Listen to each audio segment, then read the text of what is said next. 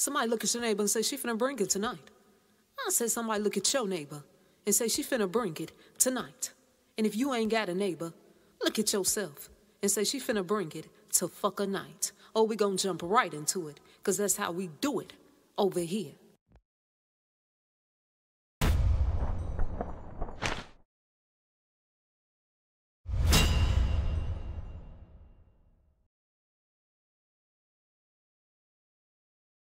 I ain't gonna tarry too long tonight, but folks been asking me. They said, so, madam, what's going on with that situation with Takeoff? Now, before we talk about that situation, I want to first give you some background information about Takeoff.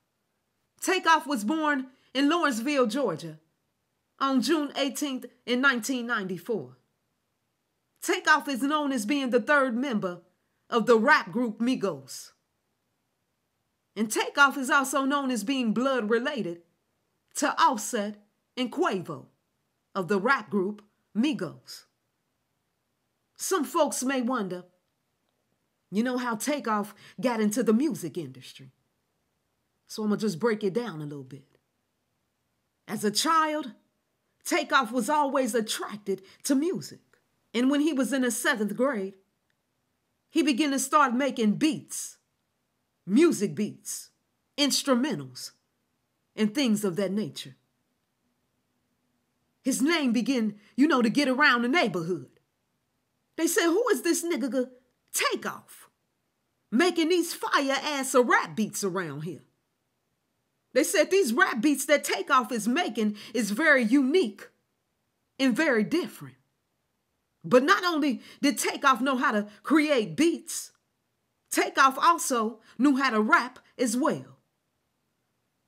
So Takeoff, he started performing at gatherings, at school, in different places like that. And that's when his family and friends, they saw that Takeoff had a natural talent. Not too long after that, in 2009, Takeoff was approached by his uncle Quavo and his cousin Offset, the other two members of the rap group Migos. They said, Takeoff, you've been taking off on them beats and you've been taking off on them raps. Why don't we just get together, and form us a hip-hop rap group? So Takeoff said, I like that idea right there. We can do that. And that's exactly what they did.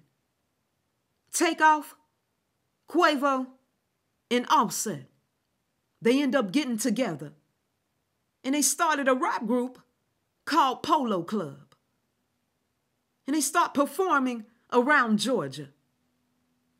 While they were performing in different places around Georgia, Offset decided that he wanted to take off a little bit. Offset said, I got other things I got to do. Okay? I don't think I can be doing this rap thing every day and things like that. So Takeoff and Quavo, they had a conversation with Offset. And they explained to Offset how beautiful their future could be if they continue to rap, and continue to stay in the group. So Takeoff, he began to get serious about their rap group. And that's when they begin to get very creative with their rap lyrics and things of that nature. In the year 2011, all the way to the year 2012, they were releasing mixtapes so people could be familiar with their music. And in the year 2013, that's when the magic happened. The group Migos, they came out with a song called Versace. The song Versace ended up going viral. And it ended up at number 99 on the U.S. Billboard Hot 100 chart. The song Versace was so good that the rapper Drake, he said, let me get a piece of that right there. Okay? And the rapper Drake jumped on the remix of the song Versace.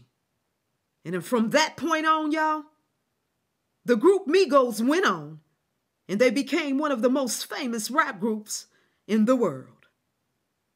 But we fast forward to today, and the news reports told us that the rapper Takeoff was shot and killed.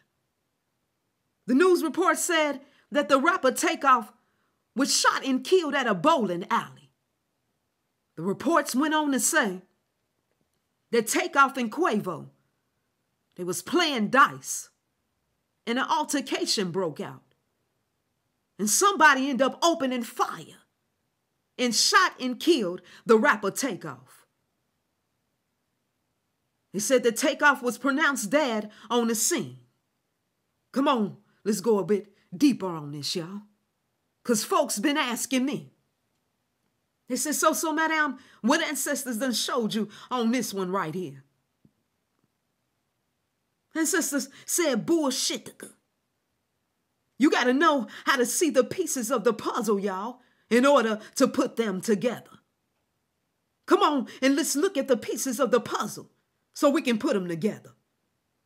When you look at the music video, we jumps right into it. When you look at the music video of the song that got the group Migos famous, Versace, you clearly see, go look at that music video. You clearly see the black and white checkerboard in that music video. What does that represent? I done told y'all. That represents the Illuminati, etc. The checkerboard we see represents Migos entering into the game.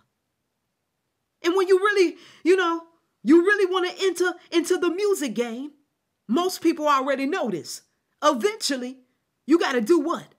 You got to give up that blood sacrifice. Ancestors said Offset and Quavo, they already knew, guess what? Who had to be the sacrificial lamb. They already knew that. Takeoff. Takeoff had to be the sacrificial lamb. Put it together. I said the chosen sacrificial lamb. I told you before, they planned these things years before they carried the plan out. Quavo and Offset, they already know what the fuck is up. I'm going to give you some homework. Go listen to that, go listen and look at that music video, Versace, and tell me what you hear and what you see. That rabbit hole go deeper. So we see they had to enter into the game, and that's what they did. And they already knew who they had to give up. Takeoff.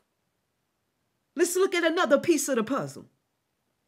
Not too long ago, we heard different reports going around telling us that the rap group Migos, they end up splitting up. That's what they told us. They said, oh, the rap group Migos, they done split up. And they said that the rap group Migos was going to be a two-man group with two people, with just Takeoff and Quavo. And just hours before Takeoff was shot and dead, him and Quavo, they released their song/music video, Messy. Come on, let's put the pieces of the puzzle together, y'all. When you look at the music video, Messy, Takeoff and Quavo did, called Messy. In the beginning of that music video, you see Takeoff and Quavo inside the car. And you see Takeoff sleeping inside the car.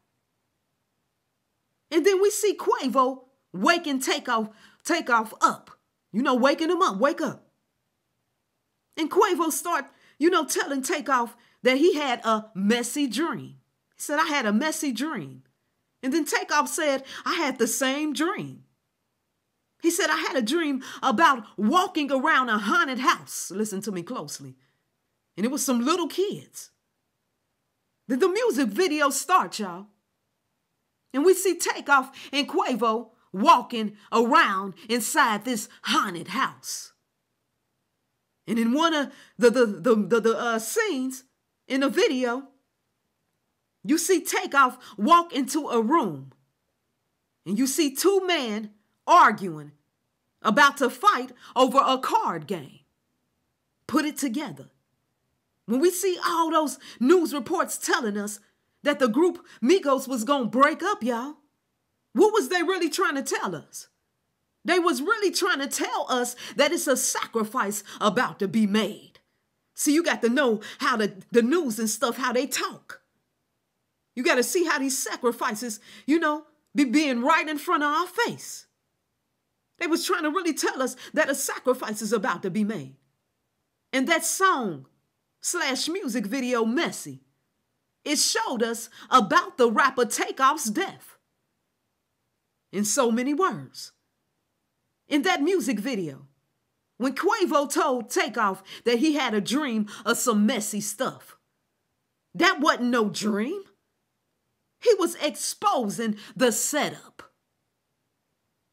And the messy stuff Quavo said that, he saw in that dream was really about Takeoff losing his life. Put it together.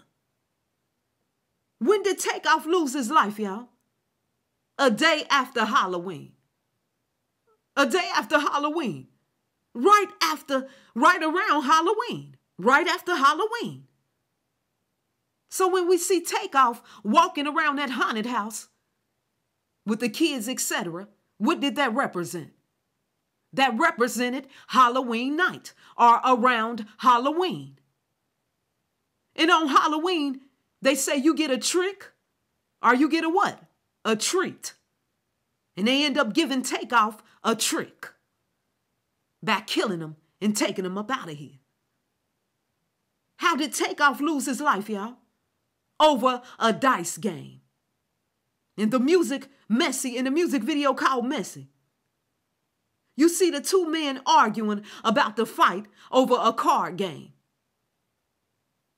Dice game, card game, same type of thing. A game of chance.